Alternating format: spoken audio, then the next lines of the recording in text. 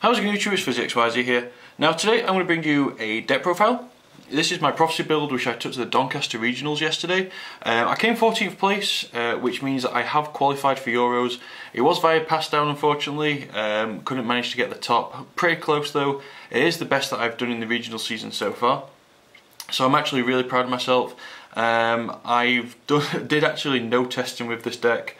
I've been busy with work and stuff, and it was just basically theory. Because I've played the deck for that long, I just kind of put something together that I thought would work. And yeah, it did really well. I really enjoyed the build. I'm probably going to try and edit this variant of Prophecy and get it a bit better. So I can obviously take it to the upcoming regionals. I think the next one is in Manchester in 2 weeks' time, so I'm really looking forward to that. I might be able to do a lot more testing with the deck now that I'm getting used to work and the whole sleep pattern and stuff like that, so I'm not as tired now, so I'm actually going to start making videos, which is obviously good news. Before I get into the deck profile, just want to say congratulations to a couple of people who go to my locals: Carol Bibble, Kine Cooley, Sam Golden, everyone like that, Liam as well, who topped the event yesterday. Congratulations to you on getting your invites to Euros as well. Hope to see you there. Also congratulations to our teammate Ben. He actually came 9th place, so he was one position off, which is unfortunate. But it's nice that me and Ben have obviously qualified for Euros. It takes a lot of pressure off. So we are actually legitimately going this year, which is obviously going to be really fun and really cool. And I'm really looking forward to it. So yeah, congrats to the people who topped yesterday, and onto the deck profile. So for the main deck, I obviously played 3 Blue Boy, 3 Spell Magician of Prophecy. Staple in any variant that you play, you obviously need the 3 Blue Boy. Next, this is kind of where I've changed the deck around. 3 High Priestess of Prophecy.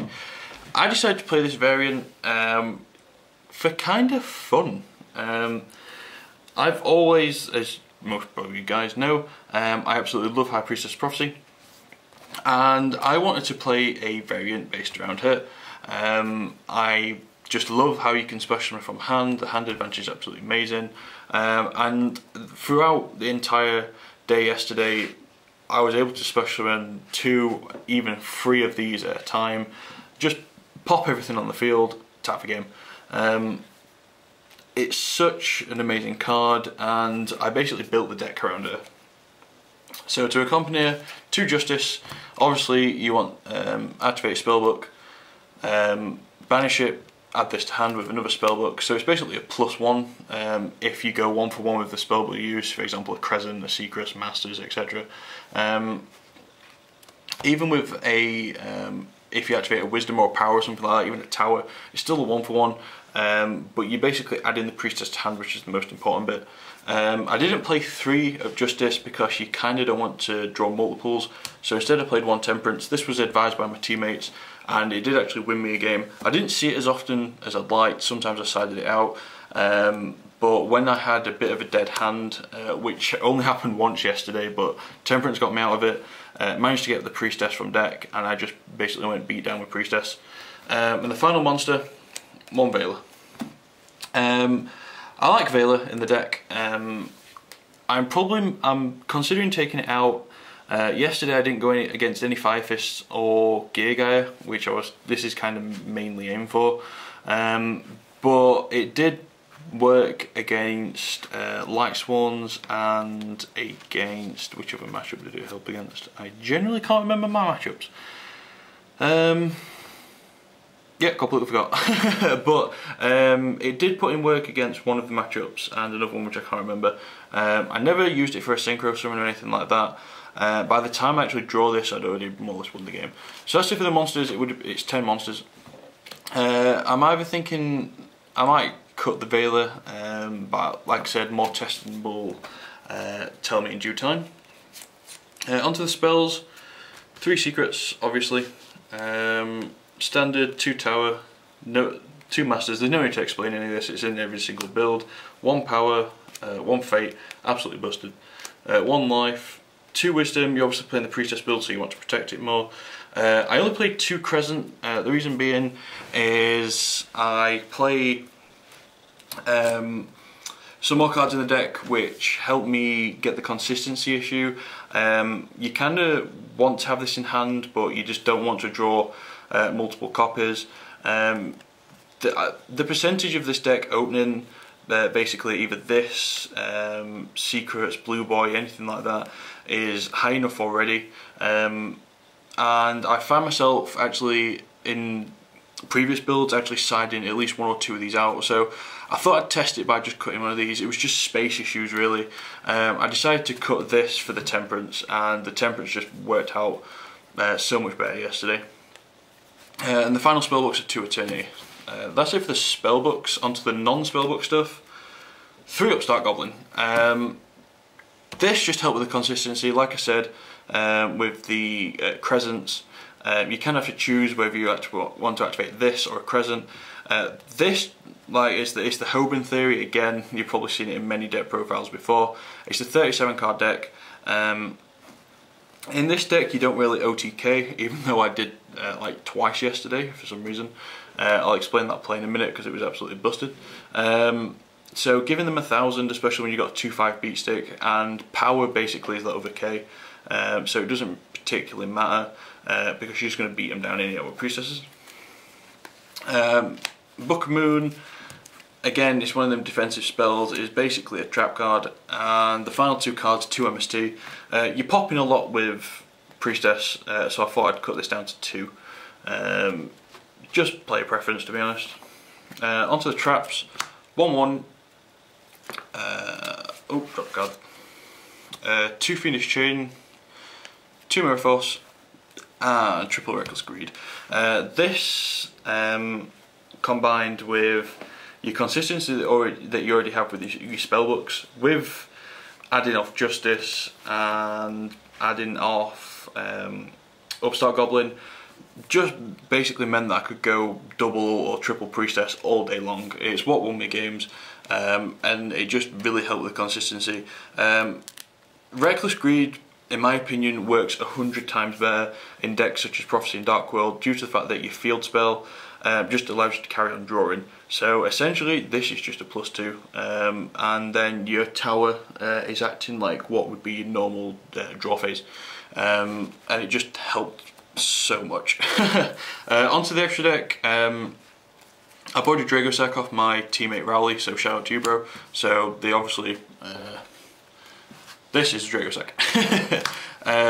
Big Eye and Hierophant for the rank 7s. I went into Big Eye a lot due to the fact that obviously you have multiple Priestesses out. Never went into Dragossack. I just preferred to have the 2 pops off Priestess.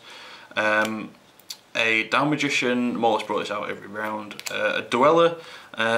Reason behind this was the fact that I had a lot of space in my extra deck, and you can actually banish a Magician. Banish a Magician and special summon another Magician off life, and then I play rank 4s in my side deck, so it was just like a theory just in case I wanted to go into it. And because Blue Boy is obviously water, this would actually go up to 2/2, so it's just kind of a little theory thing. Zen mains, obviously you play Justice and you play Temperance. The rank 2s are the most important, so Shining Elf, Phoenix, Gachi and Herald. I went into these 3, didn't go into Herald. I'm surprised I actually went into Gachi, to be honest. Because I'm playing main deck Veiler, I also play some Synchro, so Crimson Blade, Scrap Dragon, Stardust. These Veiler, Priestess, simple. Catasta, Banish Blue Boy, Special Blue Boy, Normal Summon Veiler. And Arm My Arm, Veiler and a Temperance or a Justice. And 2 Cat tokens. Side deck, double Kaiku. In the past regionals I find myself going against a lot of Dark Worlds, Boojins and the Mirror match, so I kind of wanted this in for them and for a lot of rogue matches. This also hurts the dragons. Obviously they can't banish for their big dragon rulers, and just getting rid of all their dragons in grave is absolutely amazing. This also was sided in against Twilight, Light Swans, whatever you want to call it, which was pretty OP. So I actually did side the Kaikus. 2 Max C's for everything that special summons Mermails, Gear Gaia and Hieratic Rulers. 2 System Down, the Cyber Dragon deck and the Gear Gaias. Also gadgets, which I played yesterday. The third MST, and then the one Twister, obviously, to help me with all that. It's basically your counter side deck cards. 2 overworked for Fire Fist and Boojins. I actually went against Harpies, in which this was actually really good against as well. 2 Rivalry, just in case I went against Constellas, Medolce and Evil Swarm, which I didn't. I think this was the only card that I didn't side in, if I am correct. Oh no, I did actually side it in. I sided it against Light Swans, but I never saw it. 2 Mind Crush, everything this format nearly searches. So Mind Crush is just one of the most OP side deck cards ever. And Soldiering. So yeah, that's it for the deck profiles, guys. Like I said, I came 14th place. I ended up going 5-2 in total, which was my final score. Like I said, it's the best that I've actually done at regionals. Priestess. Gotta love the Priestess. To quick go over my matchups. Round 1 played against Harpies. I lost that, unfortunately, by 100 life points. Sad face. Round 2 played against Cyber Dragons, beat that 2-0. Round 3 went against Gadgets, 2-0 that. Round 4 went against Mermails, lost that 2-0. Bit of a misplay on my part, but oh well. Round 5 went against Light Swans, round 6 went against Boojins, round 7 went against Hieratic Rulers. So yeah, 5-2, decent score. To tell you about the little combo thing that I did, which was actually 10.5k damage in Prophecy. Yes, believe it if you want. My end field was a Daigusto Phoenix and 2 Priestesses, which them attacking directly is 8k. And then, because I'd used 2 upstarts the turn before, or during the same turn, I can't remember, he obviously was on 2k life points. I book him with Priestess face down, faded it back up, tap for game. That was pretty sexy. Against Hieratic Rulers, I went Special Priestess, Special Priestess, Special Priestess. Popped their entire field. Powered up this one, 2 Books Engrave, went attack directly with this one. He went Swiss Scarecrow, so I faded it down.